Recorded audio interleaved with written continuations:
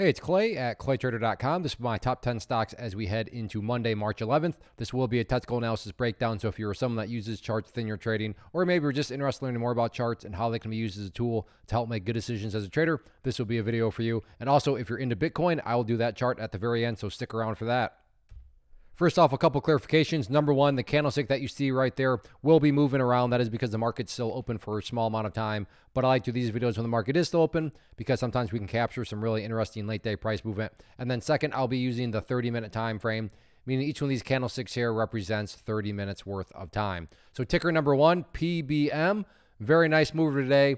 And now we have a pretty interesting situation because, yeah, there's no doubt about it that essentially all day long, after the early morning, there's been a pretty well-defined trend line that has been put into play right there, representing the pullback that has taken place. But within this grand scheme of things, yes, there has been a pullback that's taken place, but you have to, assuming you care about the bigger picture point of view, so let me take a step back. If you're some sort of day trader, flipper, scalper, whatever you want to call yourself, and you bought right there and your plan was to buy and sell within 7 minutes, well then yes, from that perspective, the chart looks really bad. But if you care about the bigger picture, then you still have, let me zoom out here a little bit. You still have a situation where this thing's been put in higher lows and is still in an overall uptrend. And from a pattern standpoint, I'll just kind of crudely draw this in. Big move up right there. What we have here, let me make it more visual, put the golf hole down here. We have a bull pennant pattern. Again, if you're some sort of day trader that bought up here, yeah, you probably don't care about the bull pennant pattern. So that's why I'm trying to distinguish between people that care about more so a bigger picture versus people that are very narrow time minded, such as a day trader. But all things considered, that's kind of my long way of saying, I think a lot of people are going to be watching that trend line right there. And when a lot of people are watching the same levels, wondering the same thing, call it a self-fulfilling prophecy, call it whatever you want. It can produce some dynamic movement. So no guarantees, but is it plausible that if the price comes up here and breaks through that trend line, that break in of itself could create additional buying pressure? That is certainly plausible. So if you like this price range down below $5, definitely keep an eye on it. Next one, SOXS, and there's no doubt about it. I'll state the obvious. From where it was when it started off to where it eventually went, very, very nice bounce, but that does lead to the more than valid question. But is there any sort of genuine power behind this bounce, or is this just some sort of dead cat bounce, knee-jerk reaction? And I have no idea, but by using charts, we can make answering that question very straightforward. And in my mind, it's all about this area right down here at $2.95. Why is $2.95 important? I'm not saying this will occur, but just for example's sake, if the price were to come down here and then just continue on down, what would you have at that point? You would quite literally have the price having gone right back to where it was. And I mean, not to insult your intelligence, but price movements that make a very nice move and then go right back to where they started, not exactly a sign of genuine power. But to be fair, nothing can go straight up. So maybe the price comes down here, the difference being consolidates out and then starts to curl back upwards. Now, all of a sudden, what would you have? Well, you'd have a set of lows right there. You'd have lows right there. And if you envision those as stair steps, you'd still have stair steps progressing the upwards direction. And that's what it's all about. Truly strong moves are not going to go straight up, but they are going to show signs of progress. And in this situation, the quote-unquote sign of progress is being staying up above right around that 295-ish area. So no doubt about it, big bounce today. Is there true power behind it? Let's see if it can make some progress. Next one here, AMD. And this is, again, another one of these kind of tricky situations because it's all about perspective. Day trader, scalpers, anybody that was buying up here looking to buy and sell very quickly, they are not having a good day at all because, yes, an absolute massive move to the downside. With that being said, if you care about the big picture point of view, let's zoom out. You can see that very clearly the upwards trend is still very much so in the upwards direction. Again, day traders buying right there, not so happy. But if you care about the overall trend, everything is hanging in there. So yeah, there's no doubt about it. Nasty move here. A lot of downwards pressure did show up, but within the grand scheme of it all, the price is still hanging in there. And what I'm curious about moving forward now, whoops, let's try that in. There we go. Is this area right here as a trend line? So let me change that to green to represent support and then squeeze that out. And you can see right here that that level's done a pretty interesting job of doing a good job of forecasting areas of support, including from where it was today. So in the very near term, I'd say keep an eye on that. And that if the price can stay above there, that's certainly going to be a best case scenario. If the price doesn't hold above there, then I could definitely see a bigger pullback continuing with the price potentially even headed down there to that pink line down there, the 200 period moving average. But yes, all things considered, brutal day today, but think about that word today. Looking at multiple days as we're doing here, you can see the overall trend is still bullish. Next one, RIVN, really came to life on Thursday, and then today, continued with the volume and the movement. Bit of a pullback here, but which has been the theme so far. Overall, things are just fine, assuming you're not some sort of day trader that was buying right there. Now, in the very near term, the level that I think is pretty interesting from a resistance standpoint Going to be right there at that area at $13. You can see that's essentially been the top part of this consolidation right here. So made the big move, then a pretty nasty pullback here, but came down there and bounced very nicely off that pink line, which is the 200 period moving average. So moving forward, that would be the ideal level of support, meaning for say Clay, what make this chart look the absolute healthiest moving forward. Definitely if the price can stay above that 200 period moving average. From the overarching standpoint, just watch that purple line down there, 50 period moving average. As the name implies, that line is going to move itself higher and higher, which is essentially like a trend line that's going to draw itself for you. So as long as the price stays above that uptrending trend line, then the overall trend is still plenty bullish. But yeah, in the near term, I think a good high volume break, key dynamic there being a high volume break of $13, has a very good chance of sending it up to these previous highs, if not even breaking up above it. But we'll see if the price can get that high volume break of 13 or not. Next one, AMC, and just a very brutal day. Not necessarily because it was such a red day, but because the price had been doing a fantastic job of building higher lows. I mean, you look at that low, then that low got higher, that low got higher, that low got higher. These lows were higher. But then today, price came down, broke that low right there, broke the 50 period moving average, and you can see has just continued to bleed and bleed and bleed.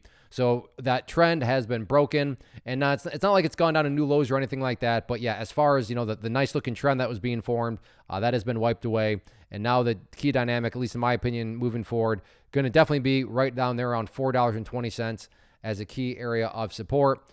Let me squeeze things down so you can see that a little bit better. But you can see through the history of things, acted as support a bunch of times right there, support right there. So if the price were to come down to 420 and then break down through there, now all of a sudden you're basically putting the price down at the all-time lows, which from a bullish standpoint, obviously that's not where you want to go. But yeah, overall today, very brutal day, but all eyes going to be on $4.20 next week. So we'll see if the bulls can step up and hold that position or not.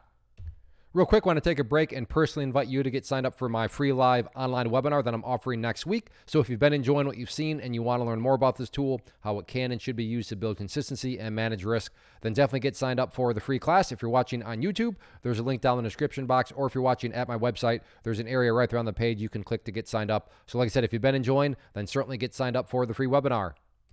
Next one, MARA, and started off today very strong, then had a pullback. So within the bigger picture, nothing really happened. What do I mean within the bigger picture? Well, looking at the past several days, I've been talking about the price being stuck inside of this channel. And yeah, kind of a brutal move, false breakout to the upside, and then move back in. But you can see the price is, well, once again, right inside of that channel. So it's really just a matter of kind of how you're viewing things. But assuming you've cared about the past kind of several days, then I'm sure you've been watching that channel. And yeah, after the temporary fake breakout, the price is still stuck inside that channel. Top of the channel there being $24.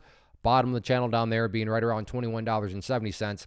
Now, in the bigger picture, yes, if there's a breakout to the upside, you'll want to watch that pink line there, 200 period moving average. But not a whole lot of new things to say other than just noting that, yeah, brutal move. That well, I guess if you bought right here and you scalped out as a day trader, that was not a brutal move. You really enjoyed that. But if you were buying right there on the breakout and expecting a whole lot more, well, then you were disappointed as it rolled back over. But overall, the price is still stuck in that sideways channel.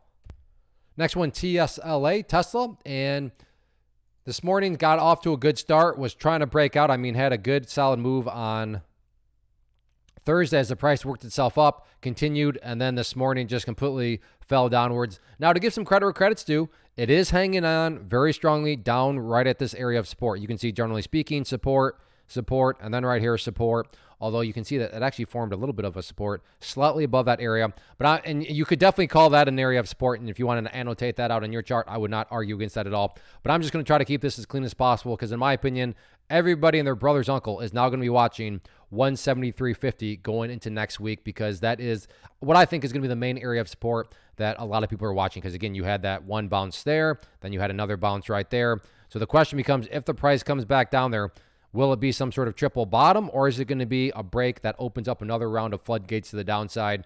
Both of those are very valid opinions. That's why risk management matters, because somebody's going to be right, somebody's going to be wrong.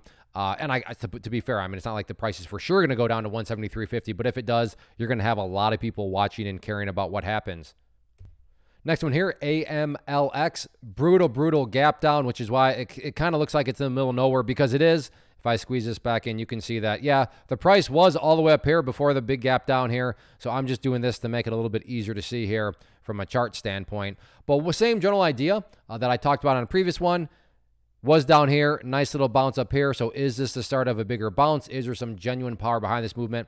Well, it goes back to that whole talking point of, well, let's see if it can make some progress. So how am I defining progress? Right there at $3.10. So as I talked about on that other one, if the price can consolidate out and then curl back upwards, as far as where the lows are at, well, you'd have a low right here. You'd have that low down there. If you envision those as stair steps, then you would have stair steps progressing in the upwards direction. So yes, no doubt about it. Nice bounce. Is it genuinely strong? Is there true momentum here? Let's see if it can make progress by staying above 310. In terms of areas of resistance, main battleground to watch, in my opinion, before you get too excited about anything else, be right up there at about $3.85. And high volume break of 385, I think, gives it a good chance of going up there and retesting those highs right there. But so far, so good. Nice little bounce, consolidating on much lower volume. So can the volume return and push it up through 385? Let's see what happens early next week. Next, AIRE, and have ourselves a good solid pattern here that you got to think several people have probably drawn into play. So you have that talking point of self-fulfilling prophecies where a lot of people are watching the same things, wondering the same things. So let me get these levels mapped out. So there is our resistance, there is our support, and then maybe make it easier to see. Let's keep it all one color. So we have our resistance, we have our support, we have the big upwards move here. So this would be called a bull flag pattern, and nothing guaranteed, as I've said, but is it plausible that if the price comes up here and breaks through that area, that break in and of itself creates additional buying pressure? That is certainly valid. So if you like stocks down below $5, you like bull flags, keep an eye on it. Next one, TQQQ, which is an ETF that measures the NASDAQ market. So if you believe the NASDAQ market as a whole is going to rise, this one will also rise, and very popular ETF. And brutal move today. I mean, it came up, started off the day strong, broke through that key level of resistance that I talked about previously, up there at 63.50, acted like it wanted to be all strong, and then, yeah, you know the rest of the story. This is why stop losses need to exist, because there are some people out there that got undisciplined and they got roasted. They're not going to be having a good weekend. So just a brutal fake breakout right there as it's come back down. And now, in my opinion at least, all eyes have shifted to the pink line, which you now know is that very famous 200 period moving average. And a lot of people are going to be questioning, can the price at least maintain above there? If it does not maintain above there, especially if it's a high volume break to the downside, then I think it's more than realistic to think that the bears at least press it down to the previous lows down here at the $58 mark, which you can see the price, found some support right there. So in my mind, that's going to be the main dynamic and most interesting dynamic is first off, keeping an eye on that the pink line, the 200 period moving average. And if that doesn't quite hold up, then definitely watching $58 because you got to think there's going to be all sorts of people watching those levels, which once again introduces that whole idea of those self-fulfilling prophecies. If there is any sort of bounce, yeah, you still have 63.50 up there. But in more of the near term, I think an interesting level to get and play there is that downtrending trend line right there. But yeah, no doubt about it. Very, very brutal day today. A lot of downward selling pressure, but does it continue into next week? We'll see what happens. So that wraps up the top 10 stocks, and I'll get to Bitcoin here in just a second. But for you stock traders out there, definitely go get signed up for that free webinar next week. It'll be Thursday, March 14th at 7 p.m. Eastern time. So I hope to see you there. Now let's get on to Bitcoin. So here we are looking at Bitcoin, and one quick little clarification, we are now looking at the 4-hour time frame. So no longer the 30-minute time frame. Each one of these candlesticks represents an entire 4 hours. And as I speak right now, we're in a very, very interesting scenario because the price you can see right here previously made another surge up, actually broke to new highs, but unfortunately got beat back. Maybe not unfortunately. If you were short, then I'm sure you enjoyed that move there. But it did get knocked back down. However, as I speak right now, headed into the weekend, you can see that the price is actually up above that 69,050 mark. And now the question mark moving into the weekend is, okay, is this breakout going to continue on up? And the bigger question is all about, all right, let's see if the price can get up there and push through those highs right there. And if it does that, it's at all-time highs. And who knows what sort of momentum might pick up over the weekend, as things continue to play out. As far as supports are concerned, if there is any sort of pullback, really nothing new here to report from the past videos I've done. As of right now, just continue to watch that purple line there, 50 period moving average. But very, very interesting dynamic. I wish it was several hours from now so we could see a little bit more of what actually happens with this movement. But we do know that it tried, got rejected. Now it is trying again. So on this try, will it break through? Grab your popcorn, grab your Sour Patch Kids, and keep an eye on it this weekend. So one final time, even if you trade Bitcoin and crypto, what you'll learn about in the free webinar is still completely applicable to what you could be doing. So definitely get signed up next week, Thursday, March 14th at 7 p.m. Eastern time. If you enjoy these live trade videos, or not, this is not a live trade video. Good thing it's Friday. But if you enjoy these top 10 videos, then hit that like button, leave a comment below. And I do offer a live trade video. So I have a playlist of me trading live. So I'll turn that into a quick plug. Go check out those playlists too. Get signed up for that free class. Thanks for watching. Have a great weekend.